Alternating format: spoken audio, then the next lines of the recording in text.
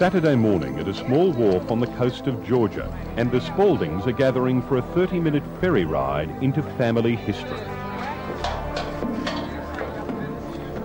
I feel great. It just bring back the memories, bring back old memories to me.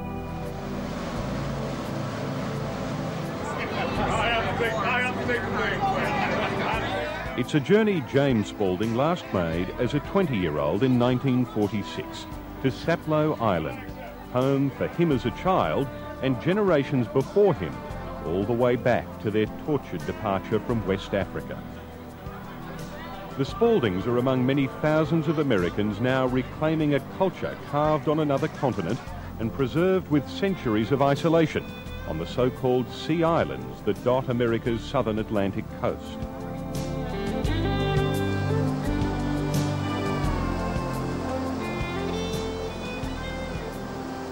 Well, whenever I come here, I feel rejuvenated. I feel like I'm joined with my ancestors, because whenever I look out on the Atlantic, I can still hear their voices. I can still feel their spirits. So it's a place I like to come to and meditate.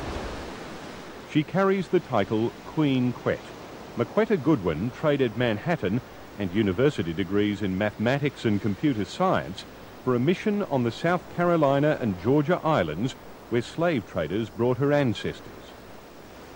Out there in the Atlantic itself, you would have seen slave ships docked, because what they would do is leave the slave ships out at that distance and then take us off, the cargo, the human cargo off, and put us on flat-bottom wooden boats to bring you into the plantations, and then people would be brought off in chains.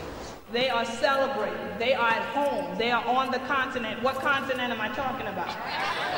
Okay, so now they are still at home in the motherland, in Africa. They are celebrating. Appointed as both monarch and mouthpiece for her people, she wages her battle in schools, at public meetings, in the media, to reinvigorate traditions lost to most black Americans, but still alive here and known as Gullah.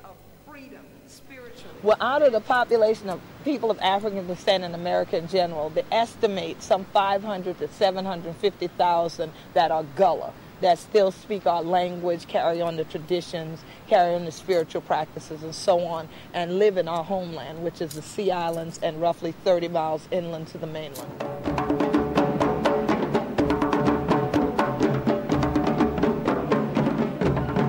Rhythm. Everything's about rhythm, and it's about celebrating Gullah culture. The rhythm extends to a unique Gullah dialect combining African languages with English, and as you'll see, it's even there as they pray. 24 celebrations into the ship. Unmistakable traces of Africa, in the way they greet one another, even in the food many still eat. A culture bridging the Atlantic. So many times people don't want to discuss our culture and who we are, because then to even say who we are means that you have to go to the past, because the past is the present for us. Most of us still live on the very plantations where our ancestors were enslaved to work cotton, rice, and indigo. I can't do nothing about that. And so it is on Sapelo Island. Many on the Spauldings bus tour are making their first visit. People don't lock their doors, you know. Vehicles, keys stay in it. But Stanley Walker is part of a tiny community that lives here, on land their ancestors worked for the slave owner and man from whom many slaves took their name. Thomas Spaulding lived in the big house. Bad Spirits Plantation House. You can't hardly get nobody that's from Sapelo that want to stay in it, you know. In Civil War turmoil 140 years ago, the slaves won much of this land, and their families have held it since. And everybody wondered what I was going to do. I told them I'm going to do what I do best, and that's talk. And I've been over here talking ever since. Above rattles in his 20-year-old Dodge van, Stanley talks in part about how hard it is to find a wife on Sapelo, everyone's family. Yeah, by the time I got old enough to start dating, you know, like, no, you can't talk to this one because your granddaddy, great-granddaddy had a cousin that married her great so-and-so, and oh, man, on and on. He talks too of the most pressing topic here, developers with big checkbooks. Yes, they're slowly moving in. They're going to eventually end up taxing everybody out. And I'll be standing on the dock one day telling my grandkids, you know, I used to live over there. I remember an area I used to play in and stuff like that. It's coming. So this is important to us. It's like Custer's last stand almost, you know, and we can see the wagon circling and we don't want it to circle. Cornelia Bailey and Ben Hall are cousins in Hog Hammock, population 70, the nearest thing Sapelo has to a capital and the last Gullah settlement on any of the Georgia islands. We grew up with being told that a poor person don't have but three things going for them, and that's God, your word, and a piece of land.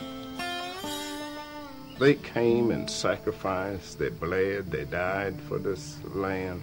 I feel like it's a birthright that I have and that I should never get rid of it myself.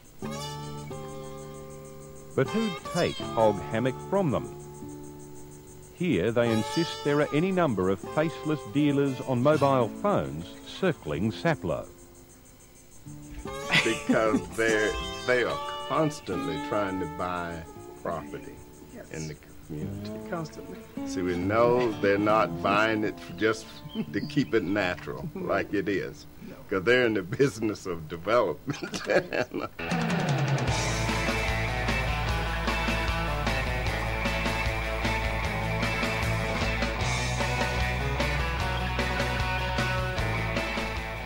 If you doubt developers could warm to Hog Hammock, look at what they've done on other sea islands.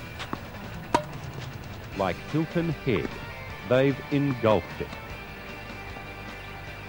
On this island alone, 24 golf courses, centerpieces in a wildly wealthy playground for some of America's most affluent. Almost every home on the island is either facing a fairway or a green, or on one of the lagoons, so everything around here is built on golf. Annual membership to this golf club is $70,000. I'm a golfer. I get out as much as I can, but it's just really a very pleasant place to play. Harbour Town is just one of 4 golf courses inside what they call a gated community, or ironically, a plantation, all behind security. This plantation, for example, the public can come in, they pay a fee, and they're monitored when they're in here. It gives people a sense of security, plus the fact that the architectural standards are very high here.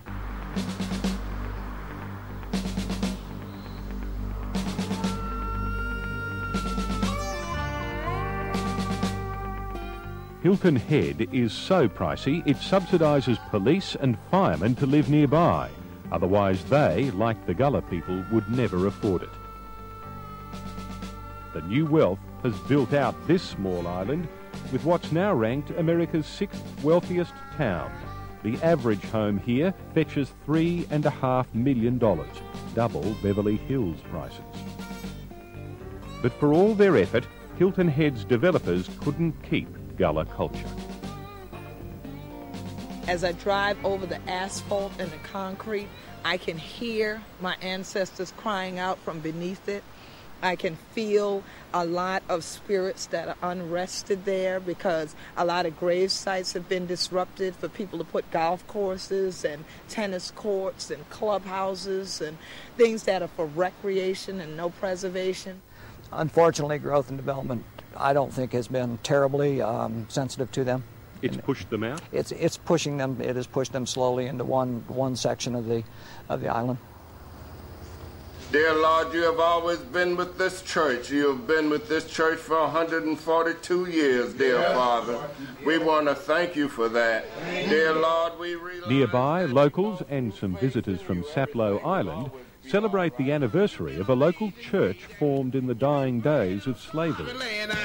But right now, Lord, we realize that we've been blessed down through the years. But now, Lord, as we come to this point, bless us now, Jesus.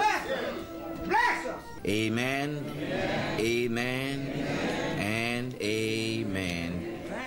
may be There free. is the feeling that there will be no more left of the wonderful black heritage on this island, and we will become just another ho-hum community of golf courses and gated communities, just like the other islands.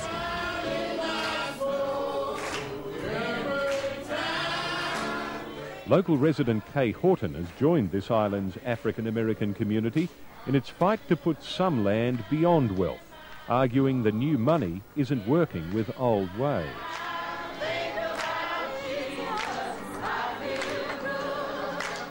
So they have come in not to be part of the community, but to displace the community.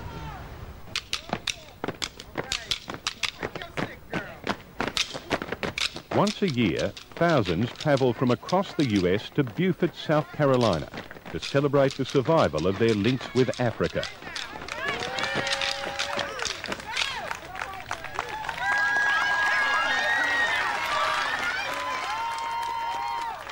I'm still eating some of the same food that we brought from Africa. Black-eyed peas, cow peas. I think it's one of the most precious things in the world to me is to be Gullah. Among those at the festival, storyteller Vermel Rodriguez with the quilted account of Gullah history. The blocks at the bottom of that quilt, it represent all of my ancestors. White bleached bones that are underneath that Atlantic Ocean. This time of the year, those bones begin to rack up. And they're pushing the wind and the rain and the water, everything up in the atmosphere. It's the hurricanes. All hurricanes do start off of the coast of Africa.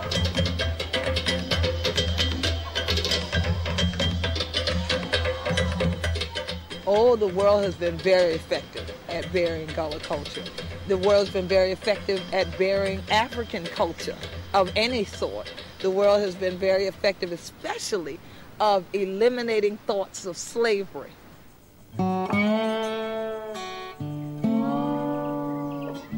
And for all the resilience in Hog Hammock, there's a feeling among residents the world is about to have its way here too. The owners of this modest bed and breakfast have broken ranks and put their property on the market. They wouldn't talk with us. Their cousin, Cornelia Bailey, stopped short of using the word treachery, but leaves no doubt she's not following.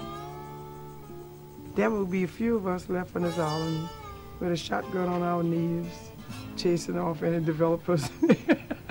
I mean, we might be called the activist or the renegade, anything you want, but there are going to be a few of us standing there which money doesn't count. Look, if I can buy a pair of shoes and buy a dozen eggs and go to the doctor and pay my bills, and I got a roof over my head, what would I want to do with a whole excess amount of money that the government is going to take from me anyhow? Born and raised. Okay. Right. Sapelo out. Born and raised. Yep. For James Spaulding, the return to Sapelo is stirring. We come back and visit again together, okay? Yeah, probably will. All right. Probably will. I won't doubt that next year. He leaves what may be his last visit home, thinking in terms of restoration, not development. Well, I don't think, you understand, I would care very much, you understand, for that. I would like to see the ancestors, the old ancestors, you understand, restore what has been here before. I really would like to see that happen again. With many African Americans now celebrating their Gullah heritage and the places where their forebears preserved it, developers may just have to do without the land owned by the last of the Georgia Island communities. From a businessman's perspective, from a development type thing, it's a tremendous success. I think when you step back and you look at it as a native islander, I think there's a touch of tragedy to it. Hog Hammock or Hilton Head. To a large extent, development has won out in America's sea islands. We feel that if you came and saw this environment in its natural state and you thought it was beautiful, then why isn't it beautiful enough for you to leave it like that and live in?